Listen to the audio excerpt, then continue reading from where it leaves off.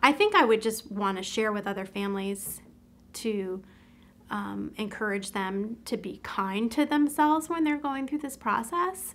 It can be such an incredibly heavy decision that you feel you're making for your child or with your child, and you can lose sleep out over it. You can continue to kind of bounce back and forth between decisions, and find the people that are your allies in the process.